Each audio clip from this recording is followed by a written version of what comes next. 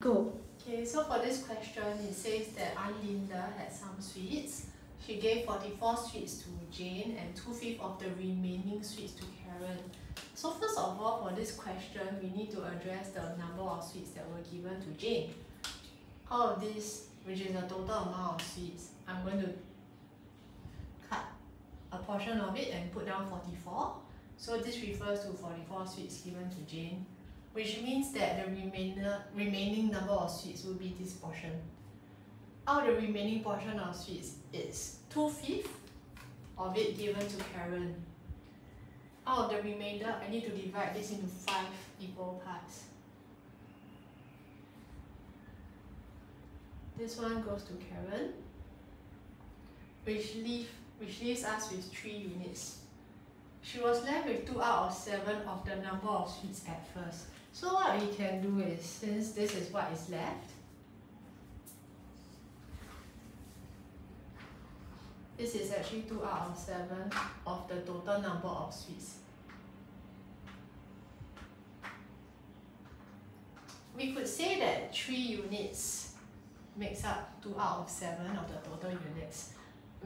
However, if you want to find 1 out of 7 of the total units, right, that would be like 3 out of 2.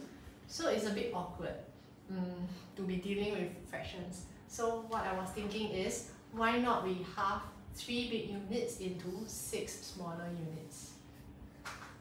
Okay, and if we do so for each of the bigger units, we have to do so for the other units here to make all the units be of the same size.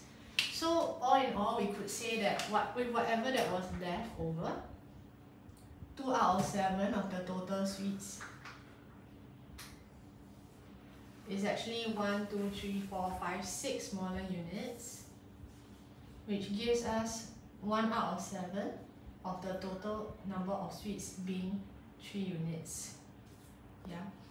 From here, we can see that in total,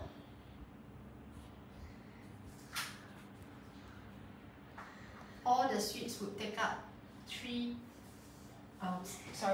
times of 3 units, which is a total of 21 units. We could say that all in all, everything takes up 21 units.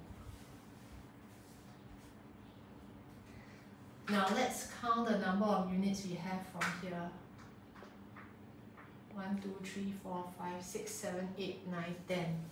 This is 10U, which leaves us with 11U as 44.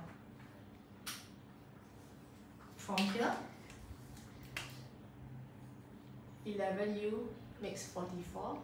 So 1U would be 44 divided by 11, which gives us 4. So how many sweets does Aunt Linda have left? Aunt Linda would have 1, 2, 3, 4, 5, 6 units left. So 6U would make 24. This would be our answer.